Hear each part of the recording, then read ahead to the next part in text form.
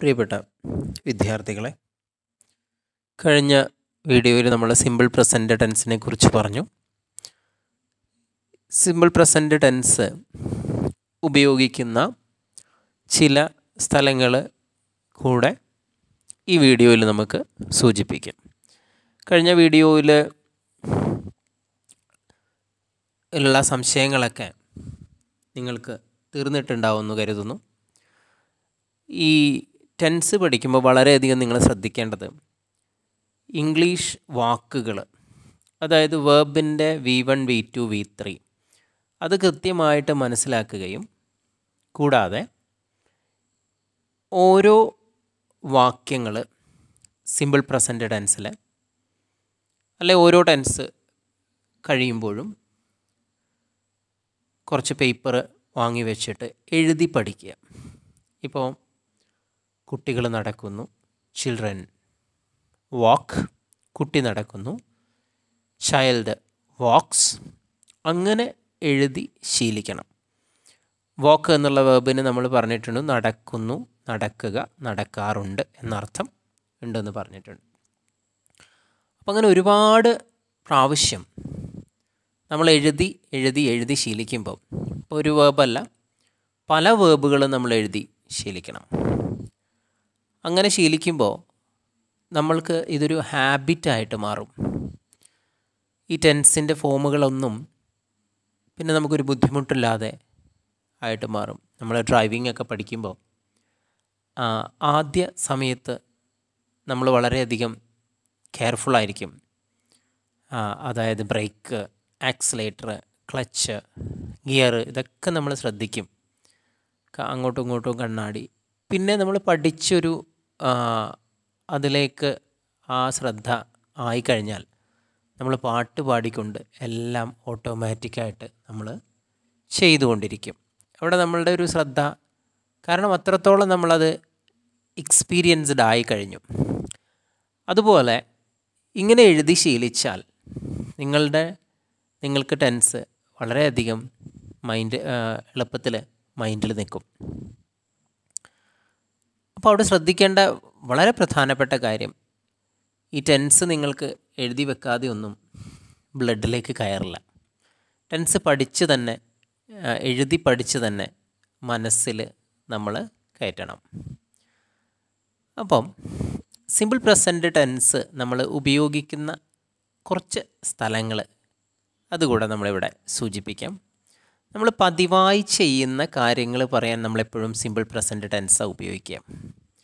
അപ്പോൾ നമ്മൾ ഇപ്പോൾ ഒരു സെൻറ്റൻസ് നമുക്ക് തെറ്റിച്ച് തന്നിട്ട് അതിൻ്റെ കറക്റ്റ് ടെൻസ് നമ്മൾ എങ്ങനെയാണ് മനസ്സിലാക്കുക എന്ന് വെച്ചാൽ എവ്രി ഡേ എന്ന് പറഞ്ഞു കഴിഞ്ഞാൽ എല്ലാ ദിവസവും, അല്ലെങ്കിൽ ഡെയിലി എന്ന് പറഞ്ഞാൽ എല്ലാ ദിവസവും, ഓഫൺ എന്ന് പറഞ്ഞാൽ പലപ്പോഴും, ഓൾവേയ്സ് എന്ന് പറഞ്ഞാൽ എല്ലായ്പ്പോഴും, ഇങ്ങനെയൊക്കെയുള്ള വാക്കുകൾ ഏതെങ്കിലും വാക്യത്തിലുണ്ടെങ്കിൽ നമുക്ക് മനസ്സിലാക്കാം അത് സിമ്പിൾ പ്രസൻറ്റ് ടെൻസാണ്. കാരണം ഇതൊക്കെ നമ്മളിപ്പോൾ ഒരു പതിവായി ചെയ്യുന്ന കാര്യങ്ങൾ പറയാൻ ഉപയോഗിക്കുന്ന ഒരു ടെൻസാണ് സിമ്പിൾ പ്രസൻറ്റ് ടെൻസ്. സീത രാവിലെ സ്കൂളിൽ പോകുന്നു. Sita goes to school in the morning.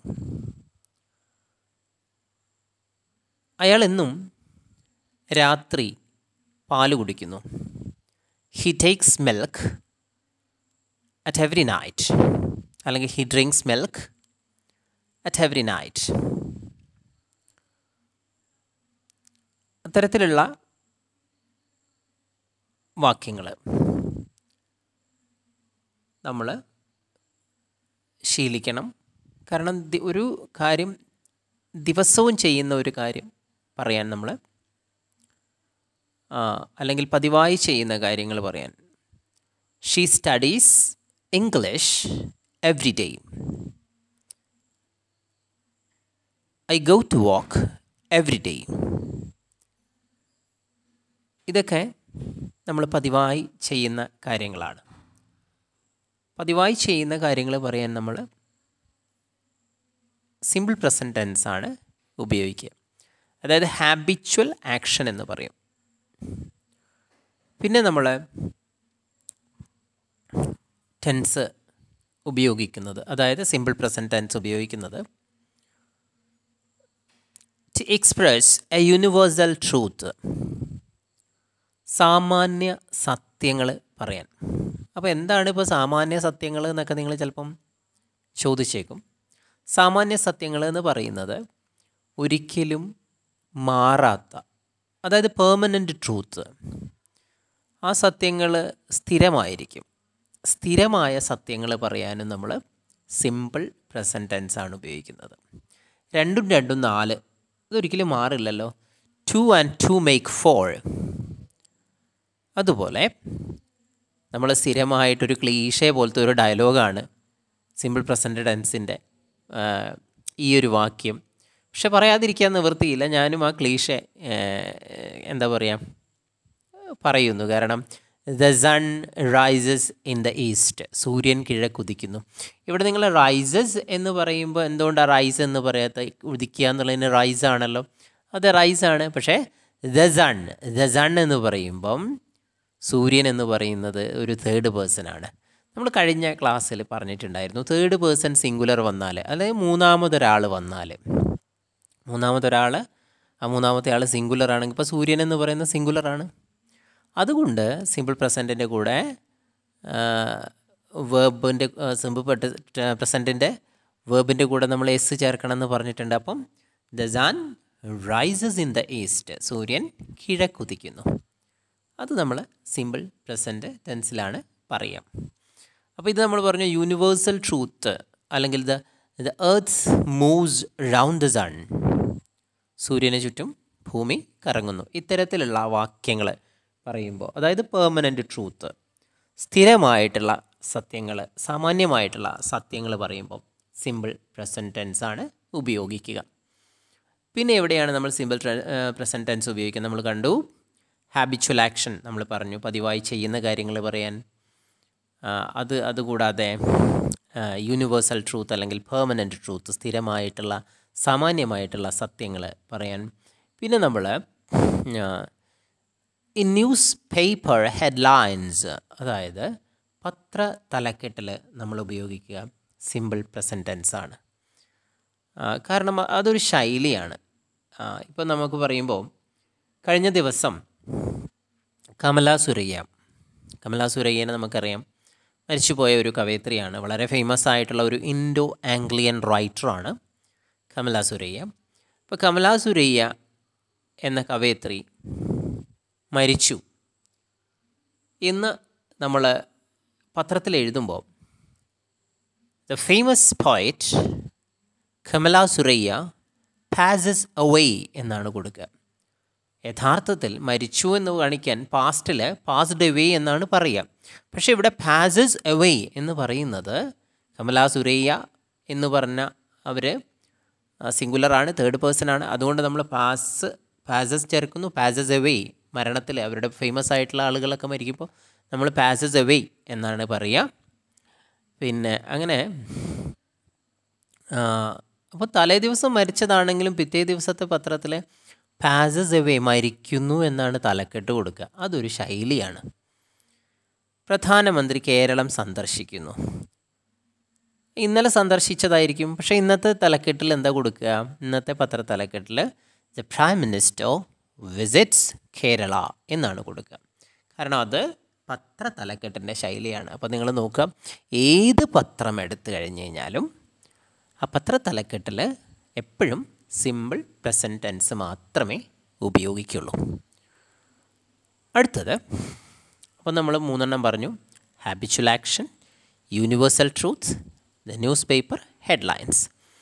പിന്നെ പ്രധാനമായിട്ടും ക്രിക്കറ്റ് കമൻട്രീസിൻ്റെ ഒരു സ്പെഷ്യാലിറ്റി എന്ന് പറഞ്ഞാൽ അതൊരു തത്സമയ സംപ്രേഷണമാണ്. അതായത് പറഞ്ഞുകൊണ്ടിരിക്കുമ്പോൾ തുടരുന്ന ഒരു സംഭവമാണ്. ശരിക്കും പറഞ്ഞുകൊണ്ടിരിക്കുമ്പോൾ തുടരുന്ന ഒരു വാക്യങ്ങൾ പറയാൻ യഥാർത്ഥത്തിൽ പ്രസൻറ്റ് കണ്ടിന്യൂസ് ആണ് ഉപയോഗിക്കുക. പക്ഷേ ഇവിടെ സിമ്പിൾ പ്രസൻ്റ് ആണ് ഉപയോഗിക്കുക. അവിടെ അതൊരു ശൈലിയാണ്. കാരണം സിമ്പിൾ പ്രസൻ്റ് ആണ് അത്തരത്തിലുള്ള സ്ഥലങ്ങളിലും ഉപയോഗിക്കുക. അപ്പം നമുക്ക് നോക്കാം.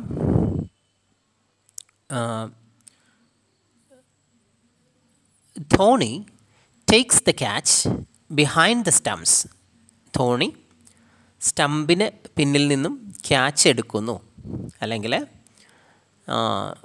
Muhammad Shami bowls from the railway station end. Railway station എൻഡിൽ നിന്നും മുഹമ്മദ് ഷമി ബോൾ ചെയ്യുന്നു.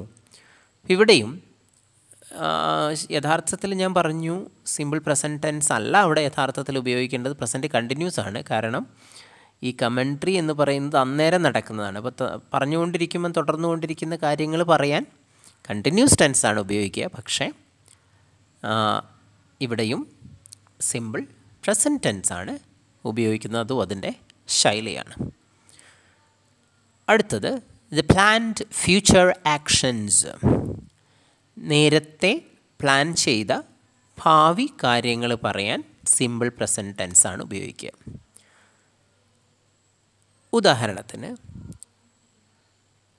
അടുത്ത മാസം കേരളത്തിൽ ഇലക്ഷൻ ഉണ്ട് എന്ന് കരുതുക. പ്രധാനമന്ത്രി ഇലക്ഷൻ പ്രചരണവുമായി ബന്ധപ്പെട്ട് കേരളം സന്ദർശിക്കുന്നു. ആ ഒരു സന്ദർശനം നേരത്തെ പ്ലാൻ ചെയ്തതാണ്. അപ്പോൾ അത് നമ്മൾ എങ്ങനെയാണ് പറയാം? The prime minister visits Kerala next month. കാരണം ഓൾറെഡി പ്ലാൻഡ് ഫ്യൂച്ചർ ആക്ഷനാണ്, നേരത്തെ മുൻകൂട്ടി പ്ലാൻ ചെയ്ത ഒരു ഭാവി കാര്യമാണത്. ഇതേ പ്രധാനമന്ത്രി തന്നെ കേരളത്തിൽ പെട്ടെന്ന് നാളെ പെട്ടെന്ന് എന്തെങ്കിലും ഒരു സംഭവം, ഒരു അനിഷ്ട സംഭവം ഉണ്ടാകുക എന്ന് കരുതുക.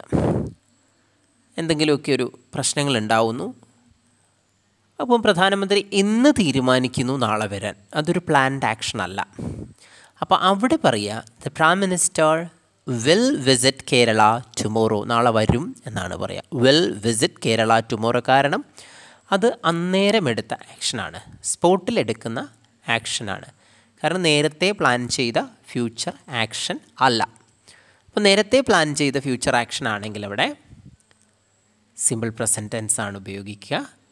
നമ്മൾ ആ സ്പോട്ടിലെടുക്കുന്ന ഒരു പ്രവർത്തനമാണ്, ഒരു കാര്യമാണെങ്കിൽ, സ്പോട്ടിലെടുക്കുന്ന ഒരു കാര്യം, അത് ഭാവി കാര്യമാണെങ്കിൽ നമ്മളവിടെ സിമ്പിൾ ഫ്യൂച്ചറാണ് ഉപയോഗിക്കുക. അപ്പോൾ നമ്മളിന്ന് എടുത്ത ക്ലാസ് എല്ലാവർക്കും വ്യക്തമായി മനസ്സിലായി എന്ന് കരുതുന്നു. എല്ലാവരും നിങ്ങൾക്ക് ടെൻസുമായി ബന്ധപ്പെട്ട ഏത് സംശയം ഉണ്ടെങ്കിലും നിങ്ങൾ ഒന്നുകിൽ എനിക്ക് വാട്സപ്പ് ചെയ്യാം, അല്ലെങ്കിൽ നിങ്ങൾ കമൻറ്റ് ബോക്സിൽ നിങ്ങൾക്ക് സംശയങ്ങൾ ചോദിക്കാവുന്നതാണ്. എല്ലാവരുടെ സംശയങ്ങളും ഞാൻ കൃത്യമായിട്ട് മറുപടി നൽകുന്നതാണ്. അപ്പോൾ എല്ലാവരും ഈ വീഡിയോ കാണണം. കാണാത്തവർക്ക് നിങ്ങൾ ഷെയർ ചെയ്ത് കൊടുക്കണം, സബ്സ്ക്രൈബ് ചെയ്യണം, ലൈക്ക് ചെയ്യാം. Okay, thank you.